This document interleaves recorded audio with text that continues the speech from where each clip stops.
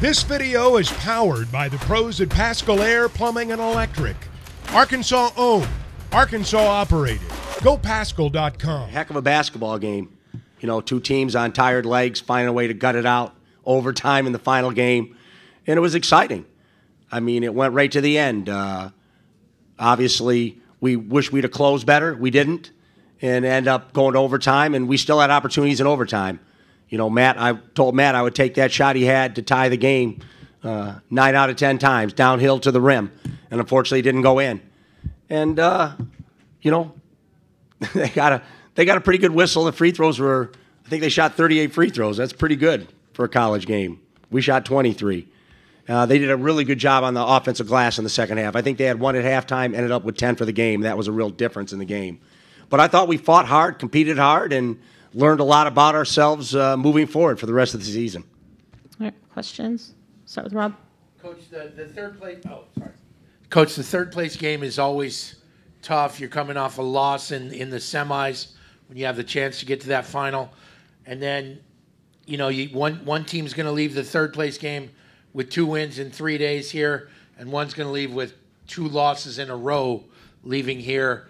You know, as you leave town, you know, what's the attitude on your team?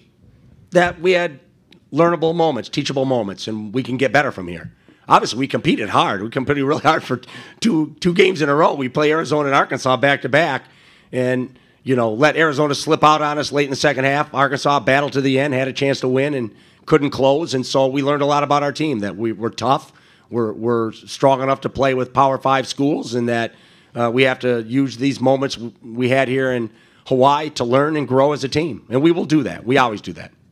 What are some of those things that you think you need to, you learned and you'll fix in the next few weeks? You know, just tighten up our offensive efficiency. You know, learn time, score, what's a good shot, what's a hard shot, depending on the time and score, and still being aggressive, not having them afraid to make plays. You know, so it's usually the offensive. And I thought defensively we played a heck of a game. You know, they got to the line a lot. I mean, 38 free throws is, I don't know, the last time we gave up 38 free throws to anybody. That's a lot of free throws. So we have to do a better job of defending without fouling. The first game, the offense really flowed, shared the ball, lots of assists. The last 2 games, hardly any assists. Was that something other teams were doing, something that you need to? Yeah, well, they're not helping as much. They're trying to make us beat them, you know, with 2-on-2 play, and that's what good teams do. That's what we do sometimes. You know, we're going to make your best players try to beat us 1-on-1 or 2-on-2. And although we gave a lot more help because we knew they were trying to go downhill.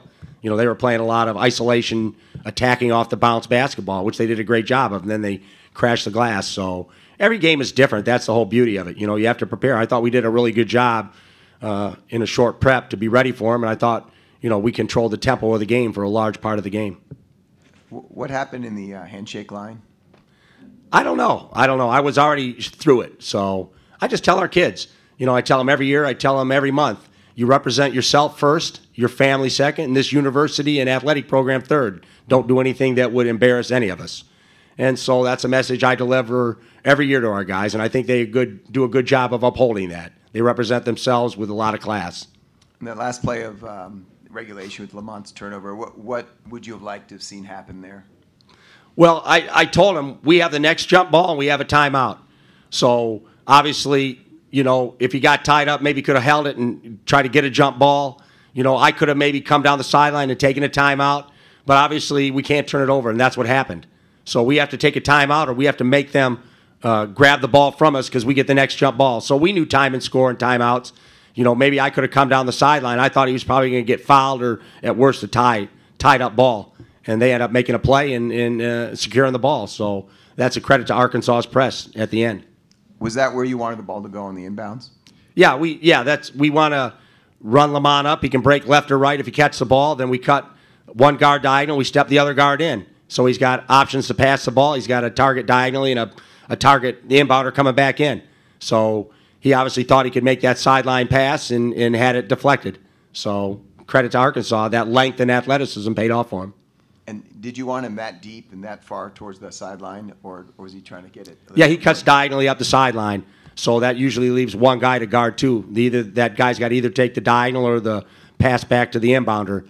So they did a good job. I'd have to go back and look, but The one thing you can't do when you have the next jump ball is throw it away. You have to make them at least tie you up for a jump ball. Does it surprise you that he's involved in that turnover? I mean, he's a guy who's a veteran. He's really strong with the ball. He's been around the block. He's been in those situations a zillion times in his career. Yeah, you see it a lot. I mean, this is early season college basketball. I mean, it's hard. You get trapped and you got to make a play.